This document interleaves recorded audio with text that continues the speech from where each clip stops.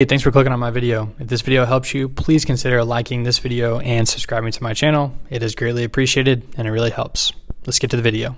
Hello everyone, in this video we're going to talk about how we can increase the graphing speed on your TI-84 Plus CE graphing calculator. So what I mean is, have you ever gone on your calculator and maybe in class or your teacher has told you that, hey, we're going to graph 3 functions or 4 functions, and you type them all in on the y equals screen, you hit graph, and man, it seems like it takes forever for all those functions to graph. Well, there are 2 settings on the calculator that we can adjust to improve the speed at which your calculator will graph functions. So let's turn the calculator on. All right, so now the first thing that we want to notice is let's graph as if it's very slow, and we'll show you maybe this is what your calculator looks like. So let's just say I want to graph 3 functions, y equals x squared, and y equals x cubed. So we hit graph, and it's very slow. So it's slow, number 1, and it's only doing 1 at a time. So there's our linear function, there's our quadratic, and finally, there's our cubic function, right? So that took way too long.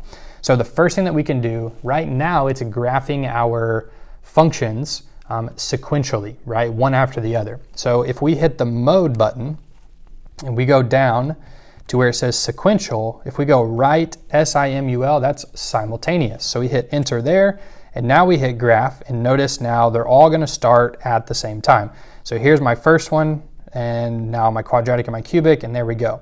So now we've got it a little bit better. They're still graphing pretty slow, but at least they're all starting at the same time. So that's number 1, mode, simultaneous. The second thing is we can turn off detecting asymptotes. So obviously these 3 functions that we have here do not have an asymptote, so it's okay. So to do that, we got to adjust the format. So format is using the zoom button, but it's in blue above zoom, so we have to do second zoom. So let's go second zoom. And notice at the bottom of the screen, my calculator is detecting asymptotes. So what that means is as my calculator is trying to graph the function, it's examining the entire calculator screen to see if there is an asymptote. So if we go off or go down to the bottom and just turn that off, now watch how fast this will graph. We go to graph, and it's so much faster, and now all 3 functions are there right away. Okay, so that definitely helps us graph that a whole lot faster, but if we are graphing a function that does have an asymptote in it, it's going to make our graph look a little bit strange if we have detecting asymptotes off. So let me show you what I mean by that. If we go back to y equals, and let's take off these 3 functions here, and let's say we want to graph 3 divided by, and then in parentheses, x minus 1. So we hit graph, and it graphs it really quickly, but it has this weird vertical line in our graph, right? And obviously that's not part of the function because that's our asymptote. So turning detecting asymptotes off, it helps the speed of the calculator improve, and it's really important and really helpful, especially if you don't have a function that has an asymptote.